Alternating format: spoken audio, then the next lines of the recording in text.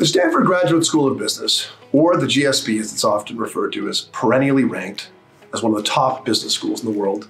With an acceptance rate that's almost always under 10%, it's also the most selective MBA program in the world. If you have your sights set on attending the GSB, you'll likely have one question: how do I get in?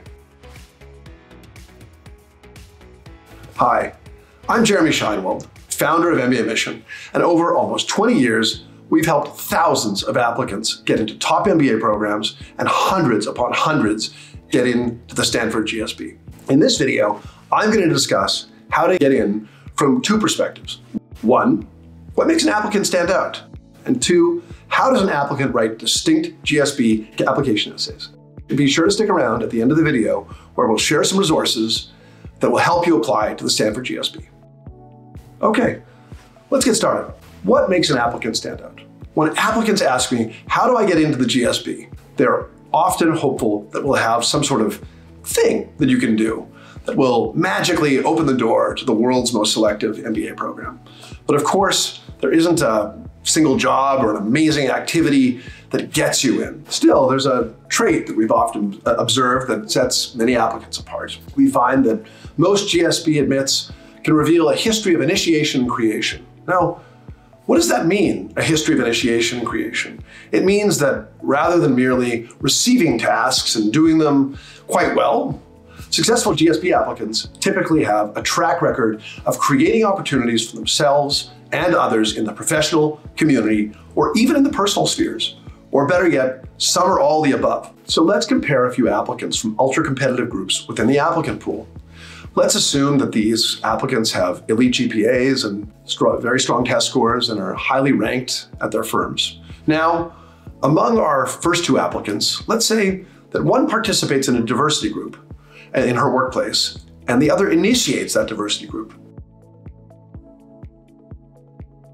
For our second two, let's assume that one volunteers to serve food at a food bank, and the other both serves food at a food bank and recruits enough new volunteers to expand the food bank's mandate. Now, a third applicant. One loves photography and is a hobbyist, while the other one loves photography and puts on shows at their local cafe. In each instance, we have one applicant who clearly outshines the other.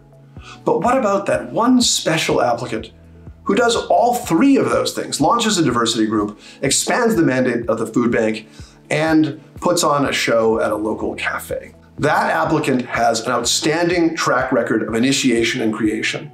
She has done nothing truly heroic or impossible to achieve, but has simply seized the opportunities before her that allow her to say to the admissions committee, I am the applicant who always finds my way to do more. And that's a great message to send to the world's most selective MBA program. So we're not offering these three activities as a recipe, but as you prepare for your MBA application year, do everything you can so that you can say, this is mine. These are the areas where I did more. And just remember to let the activities do the talking for you. Don't brag. Now, let's get to those essay questions. How does an applicant write distinct GSB application essays? Stanford asks its applicants to submit two essays. One, why Stanford? And two, what matters to you most and why? With a suggested word count of about 400 words for the first and 650 words for the second. Let's start with why Stanford in 400 words, and let's start with what not to do in this first essay. You should definitely not pander to what you think Stanford wants to hear. You may incorrectly think that because Stanford has a connection to Silicon Valley that all they want is entrepreneurs or VCs. That just isn't the case. If you have no history of entrepreneurship, it would be unwise to write an inauthentic story about coming to Stanford to become an entrepreneur because you just won't have the experience to back it up to seem credible. Instead, share your authentic goals and then connect these goals to Stanford's resources in a meaningful way. So don't just write that you're looking forward to the legendary touchy-feely class like almost everyone writes, or the startup garage or some other well-known class. Instead, do your homework and identify ambitious but realistic goals, and then explain how Stanford can be the bridge to those goals. Cite specific resources that will allow you to grow personally and professionally, and stretch those ambitious goals as far as you can. If your research consists of browsing their website a few times, you're not close to the level of depth that you'll need. Network, speak with students and alumni, attend online admissions events that you can really share your authentic connection to the program. Now, let's discuss one of the toughest essays around. What matters to you most and why? This is a question that applicants struggle mightily with, so much so that I co-wrote a book on this topic.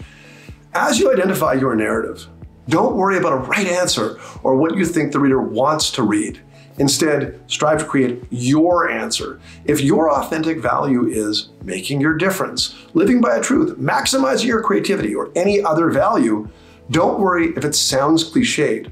What matters to you itself is unlikely to differentiate you.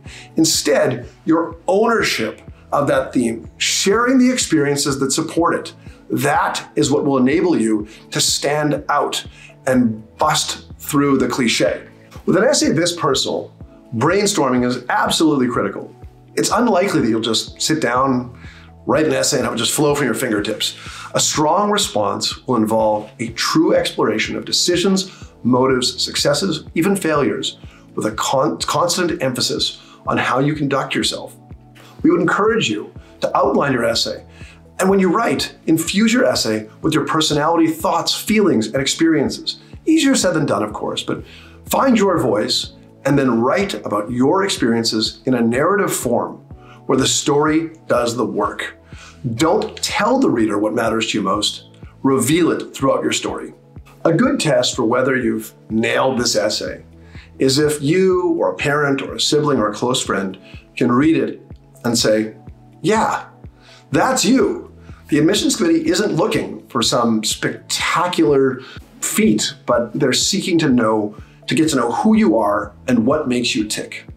Together, these two essays are your chance to share your ambitions and your values. By doing so, you're starting a conversation with the AdCom, one that they'll hopefully want to continue in an interview. If you'd like more inspiration for your Stanford GSB application essays, be sure to download my book, What Matters and What More, 50 Successful Essays for the Stanford GSB and the HBS and Why They Worked, which gives many examples of actual HBS and GSB essays submitted by successful applicants, along with my commentary on the strengths and sometimes the weaknesses of each one. You should also download mbaMission's free Insider's Guide to the Stanford GSB, which goes in depth on the resources, environment, activities, and community of the GSB, and also offers firsthand information from alumni, admissions directors, current students, and our own admissions consultants. We'd love to speak with you about your applications and give you a chance to learn for yourself why so many of our past clients rave about us online. Click the link below to sign up for a free 30-minute consultation with a member of our admissions consulting team. Thanks so much for watching. And remember, if you enjoyed this video and want to get more MBA admissions and application tips, don't forget to like this video and subscribe to our YouTube channel.